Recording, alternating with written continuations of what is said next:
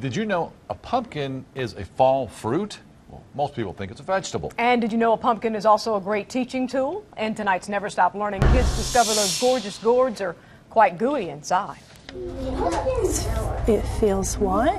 Gooey. Gooey. That's a good word to describe a pumpkin inside. It's gooey. The word gooey is a great way to describe the gourd's guts. Kindergarten and first graders are using creative words while they observe the insides of the pumpkin, its skin, and the shapes of the seeds.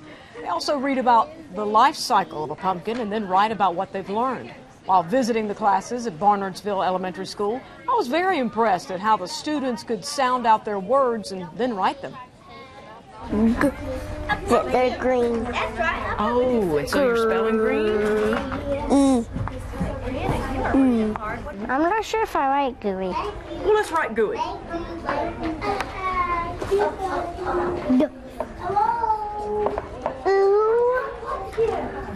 E.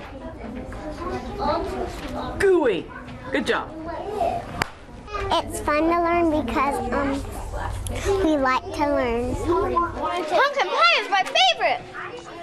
And this learning center might have been their favorite, all the kids' favorite. They got to sample pumpkin seeds, pumpkin muffins, pumpkin pie, and then vote for their favorite.